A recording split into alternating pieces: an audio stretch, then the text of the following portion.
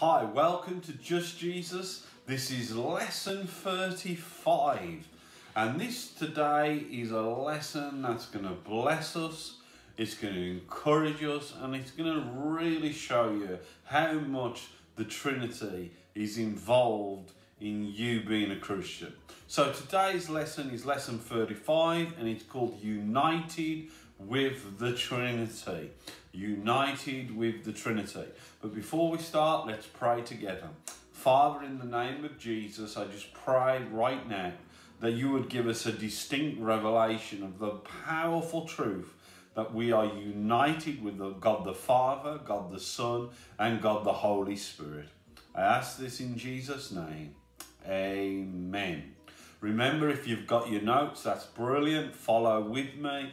Answer the questions at the end. Don't forget to write down 5 bullet points or up to 5 bullet points that really touch your heart, because the Holy Spirit is trying to talk to you through these lessons and cause you to believe it, cause you to apply it, cause you to think on it. And so write down them bullet points as they stick into your heart. That's the Holy Spirit really bringing the word to your attention. And so let's just carry on now and be blessed together. Praise the Lord. So, united with the Trinity, and this is the introduction. Let's read together. When you became a Christian, a whole new life started. You were united to the triune God forever. Let's read that again. When you became a Christian, a whole new life started. You were united to the triune God forever. Praise the Lord. And notice I always say forever, because it's true, because you have eternal life. This is something that's lasting forever, praise the Lord. And so we are united to the Trinity. And when we say the Trinity, we're talking about God the Father, God the Son, and God the Holy Spirit. And because we're in Christ, because just Jesus is true, because in him we dwell and he dwells in us, because of how united we are with God the Son, we are also united to the whole Godhead.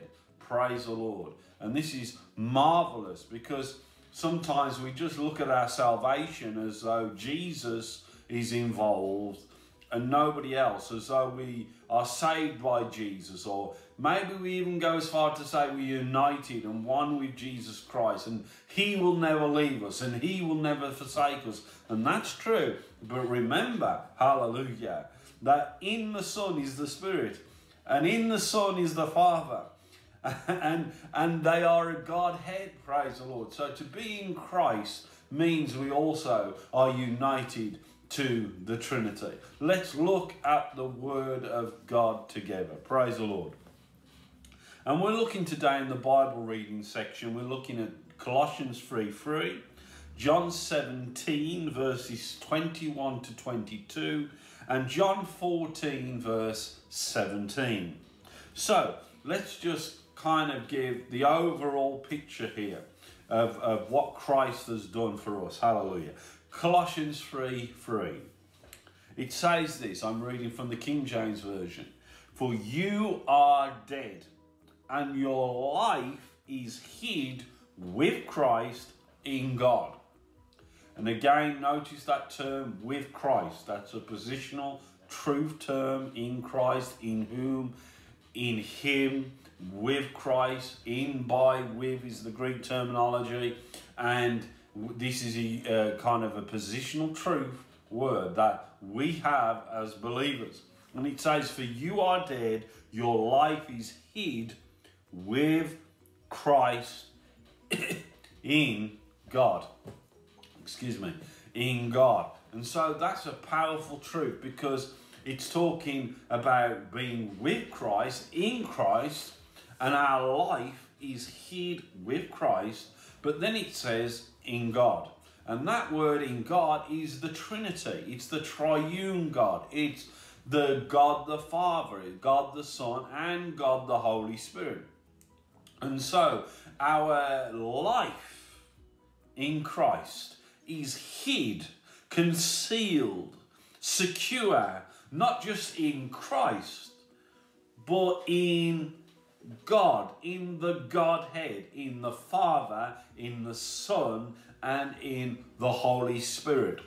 And that's where our life is. Our life is in Christ, in the Father, and in the Son. It's hid and secure, folks. So don't tell me that you can lose it. Don't tell me this devil can steal it. Don't tell me you're unsecure. Look, the reality is that you and your life, your eternal life, your spiritual life is hidden in the very Godhead. Praise the Lord. That's where your salvation stems from the Godhead. They took the decision together as the Godhead, you know, to make the decision to save you, to redeem you, to pay the price for you. And that's what we've got to understand, that even when Christ was on the cross, the Bible says that God was reconciling, the Godhead was reconciling the world unto himself, hallelujah, by Jesus Christ on the cross. And so that's the reality. Jesus physically hung on that cross, praise the Lord. But the Godhead was involved in reconciling man through Jesus hanging on the cross. And so the whole Godhead has been involved in the salvation and the redemptive plan of salvation through Christ. And that's something that we should be thankful for. That's something that we should uplift and glorify God for. Hallelujah. So now, what I want you to understand is, although we're in Christ, we're also in the very Godhead, and our life is hid there. Praise the Lord. So what does it mean to hide? What does it mean to hide? It means to conceal, that it may not become known. And so what does that mean? And I think I've spoken on this verse before in some of the other lessons, but the reality is the world looks at us, they just see us as human beings. They just see you as a human being. They just see our outward image. They don't see that the very life of God dwells in us and we dwell in God. Our life source is not biological. I'll say that again. Our life source as a Christian is not biological. It is spiritual. It is the very life of God. And it's concealed in the Godhead. It's secure in the Godhead. Yes, we are biological by birth, but our spiritual nature now has been changed, and our spiritual life is that of the Godhead, who indwell us and who we indwell. Praise the Lord, because of the Lord Jesus Christ. And that's what Colossians 3 is truly saying, you see. Because of Jesus Christ, we are now in the Godhead. Our very life is connected to the Godhead. And so that's what should encourage you as believers, to know that your Father in heaven is your dad. And the Spirit of God, who is God the Holy Spirit, indwells you. And Christ is in you. And you see how reciprocated the Godhead is. Now, the Godhead and the Trinity, of course, is a big subject in itself. But the reality of what the Scriptures teach is one God, yes, but he is revealed as one God in three distinct persons. I'll say that again, three distinct persons. One life, but three distinct persons. And one essence, as it's called in theology terms.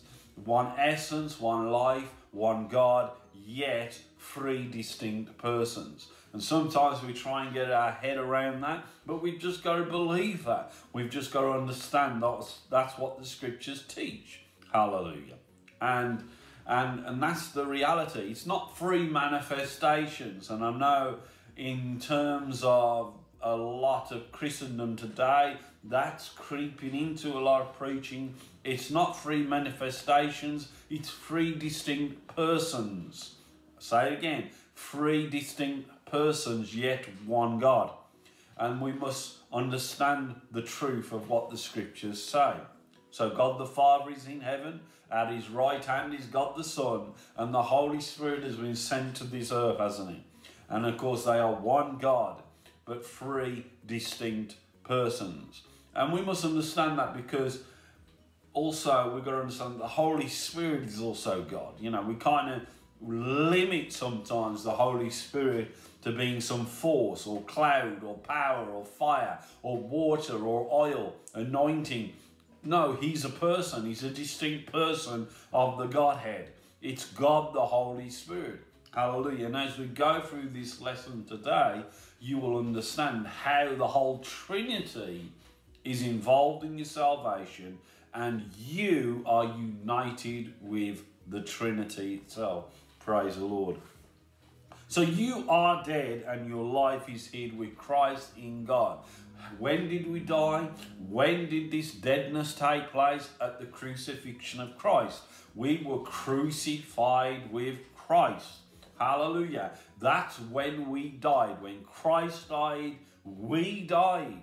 When Christ rose, we rose. And so we have been risen with Christ, and now we have the resurrection life of Christ dwelling in us. And that life is hid, concealed in the Godhead. So people around us cannot see it.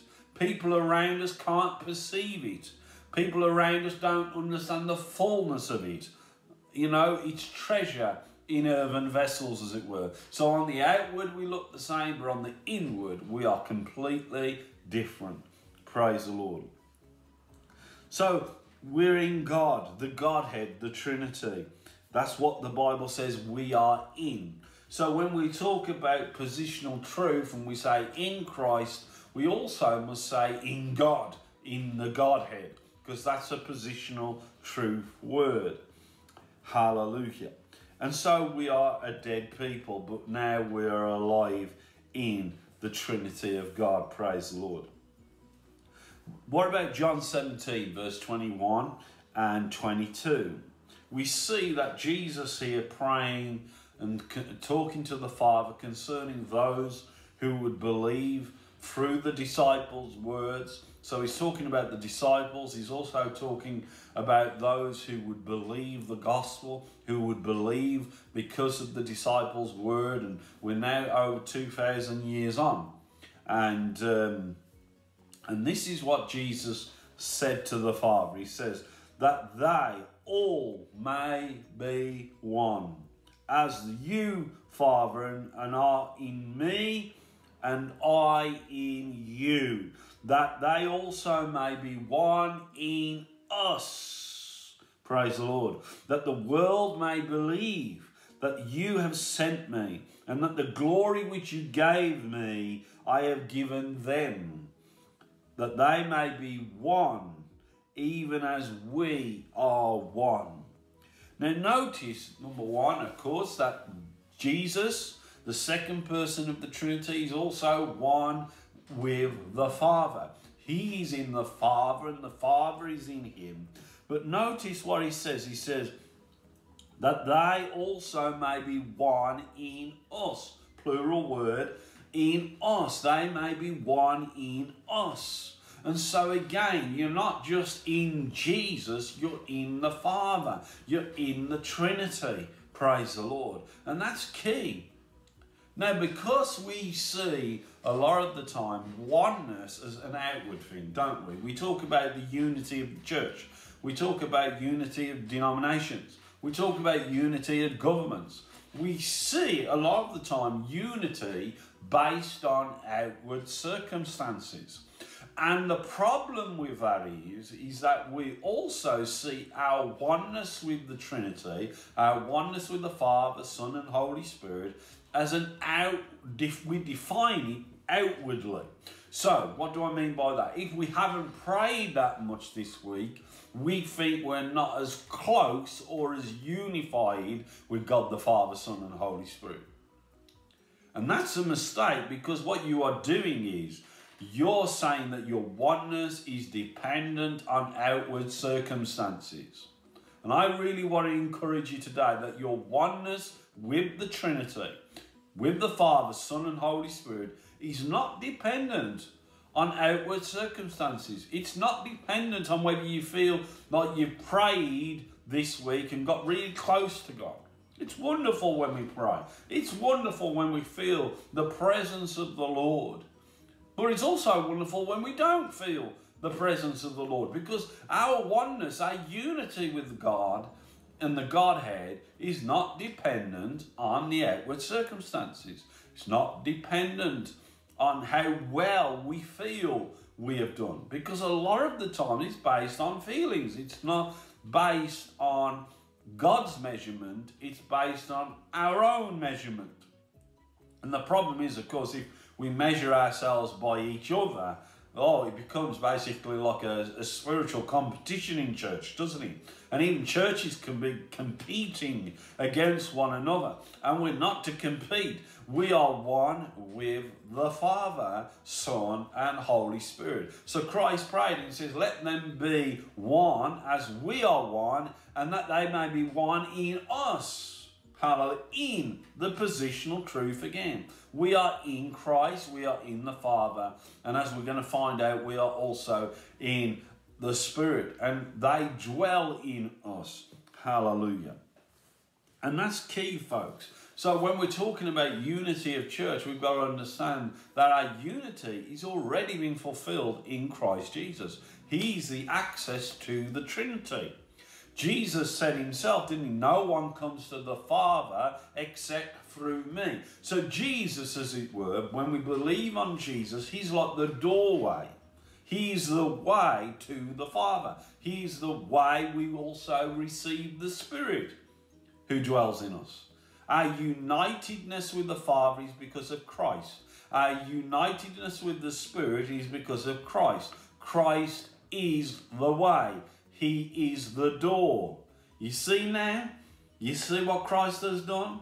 Hallelujah, on that cross. He has reconciled us both to God as in the Godhead. He's the way, he's the door, he's the truth, and by him we have access to the Father and access to the Holy Spirit. Hallelujah. That's what Christ has done for you, praise the Lord. And he's caused you to be united with the whole Godhead, praise the Lord. So our oneness is a fact. Our unity with the Trinity and the Father and the Son and the Holy Spirit is a fact, folks. Jesus said this. Jesus prayed this in John 17, and it's come to pass. Now he's died and rose again. And as we believe, that's what happens. We're united with the Godhead. And we dwell in them and they dwell in us in Christ Jesus. And that's key, folks. Hallelujah. So it kind of adds a bigger role than we can ever imagine of the Godhead in your salvation. And we should give thanks for it, but also it should make us secure, because our eternal life is concealed in them. It's in them. It's in the Godhead. Hallelujah. And that's why it cannot be taken from you. Once you are truly, and I say this word, truly born again believer. Praise the Lord. Let's have a look at John 14. John 14 verse 17. It says this, even the Spirit of truth, whom the world cannot receive, because it sees him not. Now I'll just stop there just for a moment. Notice what it says about the Holy Spirit now. The Holy Spirit is referred to as him. This is a person, the third person of the Trinity.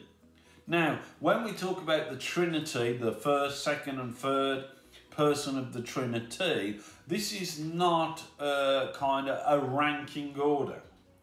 No, it's not a ranking order. It's not like the Father and the Son and the Holy Spirit is somewhere lower.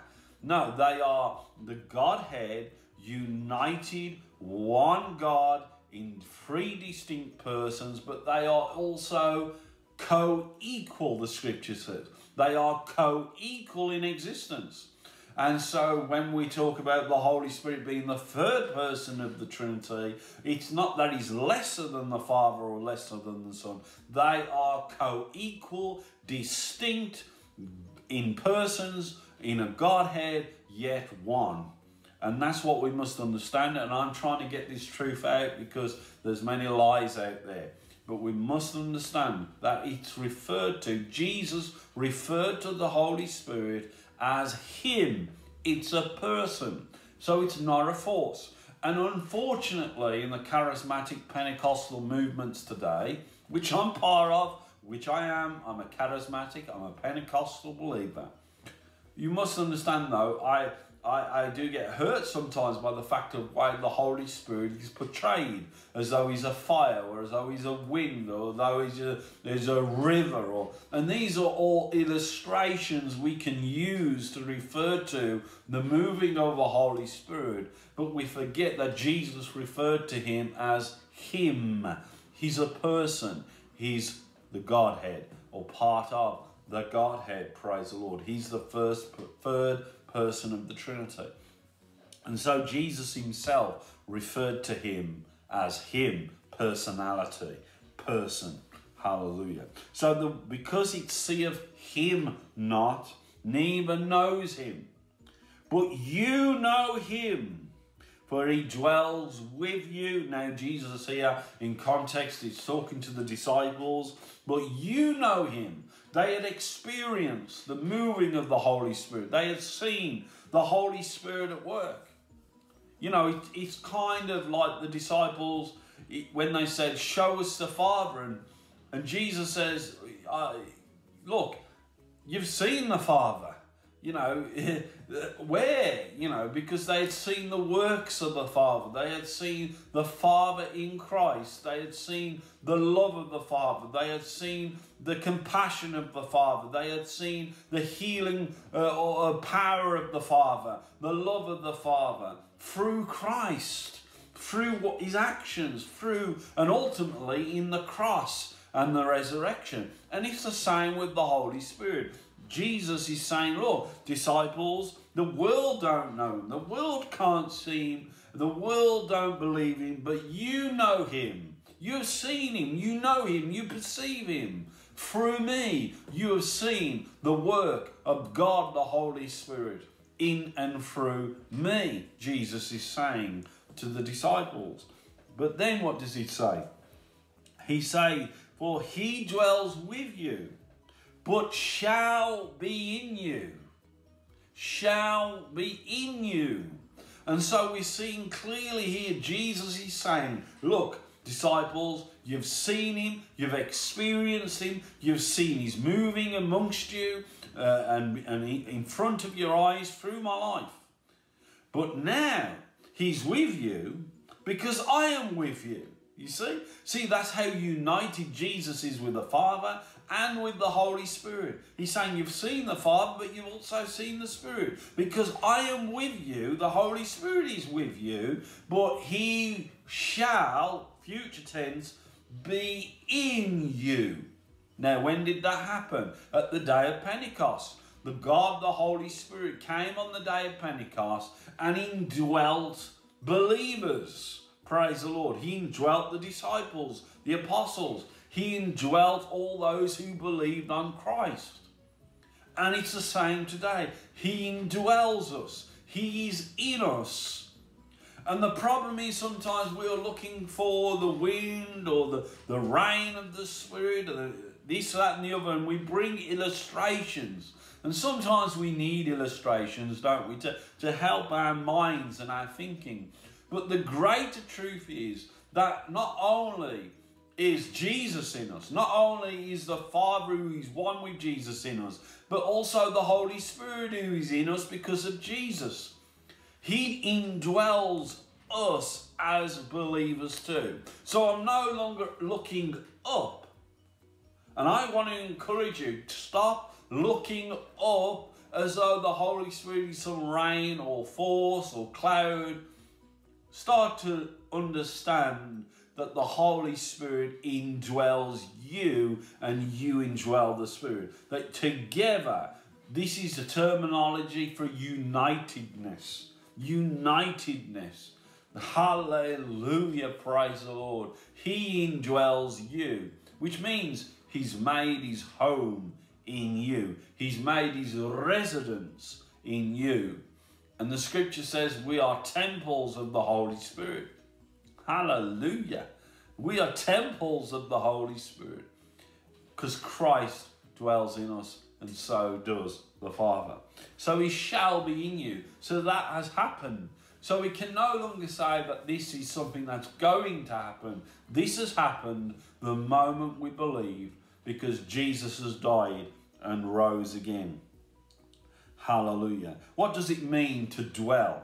It says that the Holy Spirit shall be in you. He dwells with you, but he shall be in you. He's going to dwell in you. What does this word mean? It means not to depart and continue to be present. I'll say that again. It means not to depart, but continue to be present.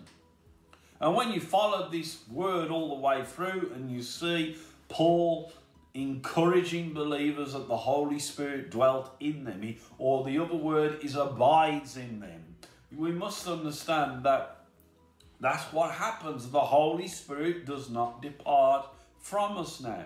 That's when Jesus says, "Lo, I will be with you always." But who is with us? Who dwelling in? The Holy Spirit as well, Jesus as well, and the Father. They are with us always. The Holy Spirit dwells in us, folks. He dwells in you as believer, and he shall not depart. I'll say that again. He doesn't depart ever, at any moment, at any time. And that's, we get mixed up so much because I think it was the psalmist David who says, take not thy Holy Spirit from me. And I think it's even been made into a Christian song. And so we say, Lord, don't take your Holy Spirit from me. We pray prayers either in those words or in similar words. We listen to sermons that say similar things. Take not the Holy Spirit from me. We think it's a place of humility. I'll say that again. We think it's a place of humility to say, take not thy Holy Spirit from me, as though that's some kind of great prayer. Now, David prayed that prayer, I believe, but he wasn't born again. The Spirit hadn't yet come. Jesus has not yet died and rose again. But for a believer, it's different. A believer cannot pray. A believer cannot say, take not thy Holy Spirit from me. We cannot believe that the Holy Spirit departs because he dwells with us, and now because of Christ he dwells in us. And the scriptures confirm this over and over and over again, folks. So the Holy Spirit does not depart from us. You might say, well, what about when I sin? Surely the Holy Spirit should depart from me then because he's holy. No. Who do you think convicts you? Who do you think gets grieved when you sin? Who do you think talks to you and says, don't do that again? Or talks to you and say, look, this is a better way. It's the Holy Spirit that dwells in you, that you feel grieved. Hallelujah. It's the Holy Spirit who begins then to teach you to live a different way. Oh, believers, understand he dwells in you. He shall not depart, and he continues to be present. So even when you don't feel the Holy Spirit, he's present at all times. He's present at all times. And I just want you as believers to understand, not only is the Father your Father, not only are you in Christ, not only are you in the Father, but don't forget God the Holy Spirit, the third person of the Trinity, because he now dwells in you too. Praise the Lord. Amen. So now let's just go, just for a few moments, to the explanation part of the notes. And it says this: now you are a Christian, the life that you live is not according to the old life or the biological life in you that you was born with. The life you have in Christ is the very life and nature of the Godhead. Praise the Lord. God's life is now yours. He lives in you and through you. Now, I just want to say at this point, just because anybody's listening, that, you know, I'm not preaching here little gods or the little God theology, folks. You know, because it's still his life. It's still God's life. It's not our own generated eternal life. It is his life. So this is not that we're all of a sudden co-equal with the Godhead as though we're little gods. Absolutely not. That's heresy, folks. Because it's still his life that has been granted to us by his grace. To be God means it's self-life, folks. You know, he's omnipresent. There's so many characteristics to the Godhead. He's self-existent. He's known as the self-existent one. We are not self-existent. We rely on him giving us his life by his grace. Amen. So when you go to work, when you live with family, when you socialize, you are not doing these things through your own life expression, but through the Godhead life and expression. The very unity that we have with the Trinity is at the moment concealed and hidden. And what I mean by that, it's concealed to the unbeliever. It's concealed to the world. The world does not know what the church really is. It sees it as an organization. It sees it as a religious belief. But one day it shall be revealed. Hallelujah. And the whole creation is groaning for that time when the true sons of God and daughters of God will be revealed to the world. The unveiling of our unity with the Trinity will be at the return of Christ for all the earth to see.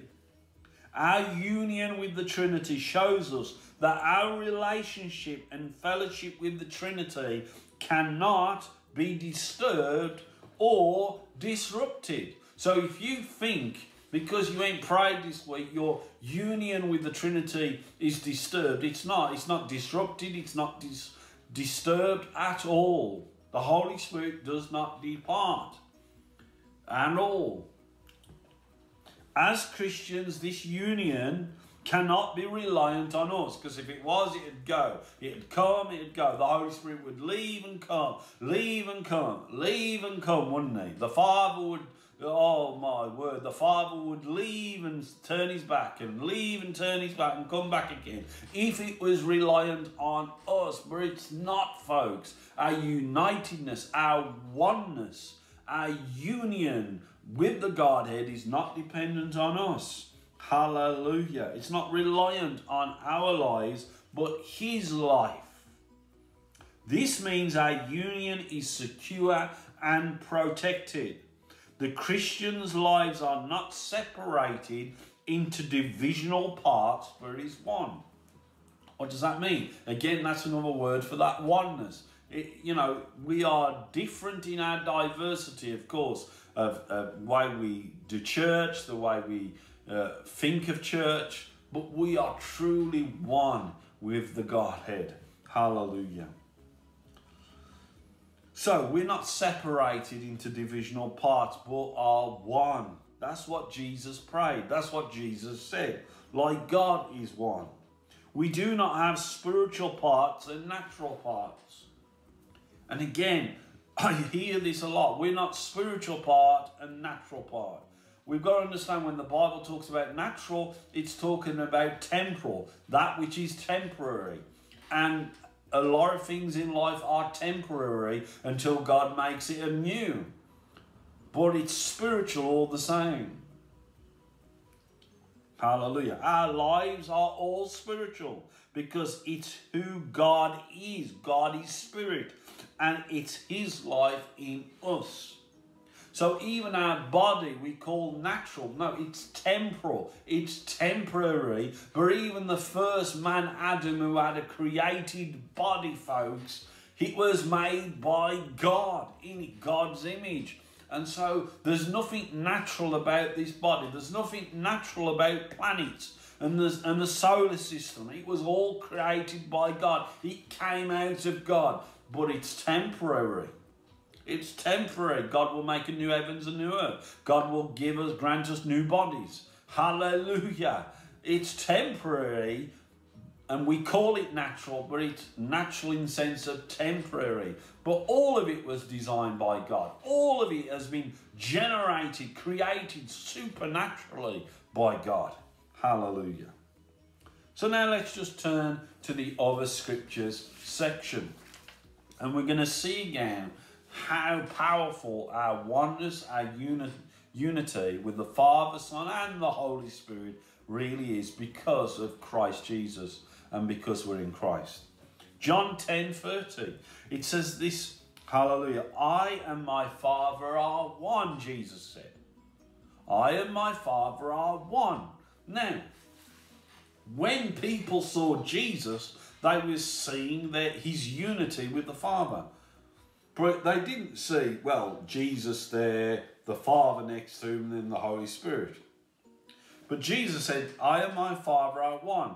So what am I saying here? Just because you don't see, Jesus here and the Father the other side and the Holy Spirit on your head, it doesn't mean that you're not one with them. Again, don't look through your natural sight, because they looked through their natural sight, a lot of them mocked Jesus when he said this, I and my Father are one. They didn't, well, where is he then? Where is the Father then? Where is the Spirit then? You see. And so a lot of the times we get into that trap. You might be in that trap right now. That you think, well, I cannot see how I'm in union with the Father, Son, and the Holy Spirit. Because all I see when I look in the mirror is me. Oh, folks, it's concealed in this body awaiting to be displayed at the resurrection. Praise the Lord. And so don't be fooled by what you see in the mirror. Understand you are one with the Trinity. He dwells in you. The Godhead are at work in your life. Praise the Lord, because of Christ Jesus. Just like Jesus said, I and my Father are one. Notice there's no buts, there's no ifs. Jesus said, we are one. Praise the Lord. The Trinity, therefore, is unified. Not three gods, no. Neither three manifestations, no. But one God, three co-equal persons, distinct persons, yet one. That's the all-encompassingness of the Trinity. Romans 12:4 and 5. For as we have many members in one body, all members have not the same office. So we, being many, are one body, where in Christ, and everyone members of one another. So this one body now is Christ's body. And so we are one in Christ, in his body, but many members. And so just because we are many members, just because we are distinct in our personality, we share one life. It's the life of God. As unity goes in the church, we share one life. Our unity, even amongst denominations, is not based on putting on conferences or putting on unity prayer meetings. They're all nice, they're all good, and we can try and get along as best as we can. But our unity must always be focused on Jesus Christ, because we are one body, different offices, different gifts, diversifying in all areas, but yet one. Praise the Lord. And he says we are members one of another. So, because we are one with the Godhead, and because the Godhead and Christ is one with himself, with his own body, praise the Lord, and we are members of that body, it means we are one. It's the same life. As brothers and sisters in Christ, we can be different around the world, yet because we share the life of God, we are one together. Praise the Lord. One family, one body, one church. Praise the Lord. Amen. So diversity does not mean separation. Our oneness is in the Godhead in Christ. Praise the Lord. 1 Corinthians 6 verse 17 says, but he that is joined to the Lord is one. That word one again. One spirit. Praise the Lord. That's key, folks. Now, this is in a context where some of the believers within the Corinthian church was having sexual relations with prostitutes, orgies, and things like that. They were sinning. And Paul's writing to say, look, no, you shouldn't have sexual relations and join your physical body, as it were, to the prostitutes in the temples, to other gods. No, Corinthian church. No, he that is joined to the Lord is one spirit. So there is a relation, a picture, as it were, between being one physically and one spiritually. And we are one spiritually with the Lord. One spirit, because we have his life dwelling in us. Praise the Lord. But it does give us an understanding of this understanding of oneness, because it's like when the Bible says married couples, they have sexual relations and they are one flesh. Notice, one flesh, not one spirit, one flesh. But in Christ, as the bride of Christ, we are one spirit. So there's a difference, but there is a picture, because that word oneness, in terms of this context, is one of glued together, cemented together. Hallelujah. And having union together. So there's the union physically, but then there's the union spiritually. And we are united with Christ. We are cemented together with Christ. We are glued together. We are glued together in our spirit, as it were. Hallelujah. And it's a supernatural glue. It doesn't unstick. There's no glue remover in the spirit realm, folks. Hallelujah. And that's why marriage was supposed to be the picture, a revelation, as it were, of the true spiritual unity we have in Christ with the Godhead. So be he that is joined to the Lord is one spirit. So our oneness is with the Godhead. Joined means we are glued and cemented, and our spirit is united to his spirit. Praise the Lord. Hallelujah. And so we are one with the Lord now. We are one with him. Praise the Lord. Now 1 Corinthians 12 then goes on to say in verse 13, it says, for by one spirit, by one spirit we are all baptized into one body. So we are one body with Christ, but now that has come about by one spirit. Who is the Spirit? Who has baptized us into the one body of Christ? It is the Holy Spirit. The Holy Spirit it's talking about here. For by one Spirit we are baptized into one body, whether we be Jews or Gentiles, whether we bond or free, and have been made all to drink into one Spirit.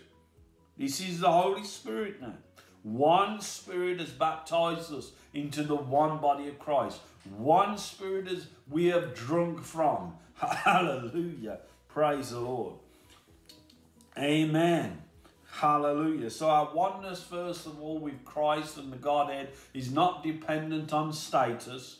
Our oneness with one another is not dependent on creed or colour or status. But we are united to Christ by the fact that we are members of his body because of our union with the Spirit now.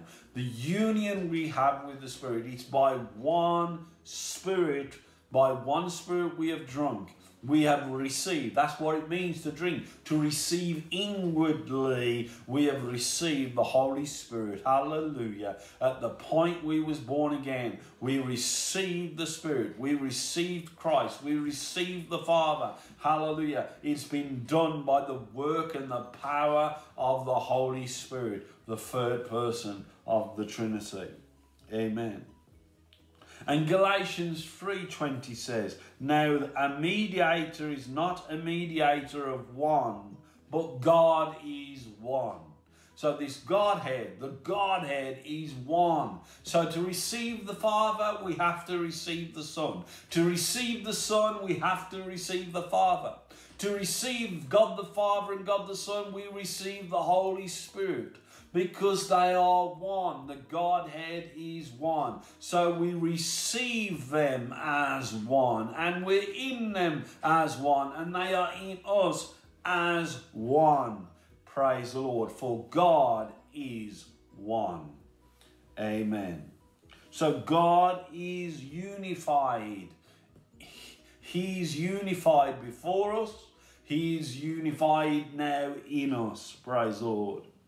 Ephesians 4 verse 6 says, one God and Father of all, who is above all, through all, and in you all. So again, this is confirming that there's one God, one Father, who is above all, through all, and now in you all. That's positional truth. In you all. So this is saying, look, the one God, the one Father. So it's really bringing out the Father now, the first person of the Trinity, is in you. So we've understood Christ is in us. We've understood now the Holy Spirit. We have drunk. He is in us. And now this verse says the Father is in us as well. Praise the Lord. So we are unified with the Father. He's in us. 1 John 3:24 says, and he that keeps his commandments, he dwelleth in him, and he in him. So now it's saying if we keep the commandments, we are in him, and he's in us. And hereby we know that he abides. He's made his home. That's what abide means. He's made his residence in us, by the Spirit which he has given us. So now it's talking again about the Holy Spirit, that we know we are indwelling God and that he's indwelling us by the Spirit he's given us, by the Holy Spirit, folks. Hallelujah. So what am I trying to say? All these scriptures, some of them relate to Christ, some of them relate to the Father, some of them relate to the Holy Spirit, but they all say the same thing, that God is one and they indwell us and we indwell them. Hallelujah. Through Jesus Christ. Amen. So Jesus abides and has made his home in us. This abiding is by the Spirit. The commandments, now this is where everybody gets confused, so hear me really loud at this moment. The commandments referred to here is what John has been going on about throughout the whole book. And if you read it, you will see the commandment is to believe on Jesus Christ and to love one another. That is the commandments he's talking about. He's talking about not the 10 commandments or the law commandments. He's talking about the commandment to believe on Jesus Christ. This comes out even more clearly in the final scripture now, 1 John 4:15. It says, whosoever shall confess that Jesus is the Son of God, God dwells in him and he in God. How much clearer then can you have the verse of scripture? Folks, if you believe on Jesus Christ as the Son of God, if you've received Jesus as your Saviour, this scripture clearly says that God, the Godhead, that's what it's referring to, Father, Son and Holy Spirit, God, the Godhead, dwells in him, the person who's believed on Christ, and he, the person who's believed in Christ, in the Godhead. That scripture sums it all up. Because of Jesus, whom we have believed, we are in the Godhead, and the Godhead dwell and are there forever. They will not depart from us ever. Praise the Lord. Hallelujah. The way of the Godhead dwelling in us is through us believing on Jesus Christ as Saviour. Amen. So, apply section. Begin to recognise that your life is His life and His is now yours. There is no separation between you and the Godhead. Remember that last verse I just read to you? This union will be revealed at the resurrection. Praise the Lord. You dwell in the Godhead and the Godhead dwells in you. Amen. I'm just overwhelmed by how great our Saviour is, how great our God is. Praise the Lord. So, questions. Why do you think Christians see their lives as separate from the Trinity? Question 2. Why do you think it's important for Christians to know that they are secure in the Trinity? And the final question, question 3, how can we live this unity with the Trinity out in our lives as Christians? So I hope you've enjoyed this lesson. I hope it's illuminated to you how true that it is that you dwell in the Trinity and the Trinity dwells in you. Until next time on Just Jesus, God bless you.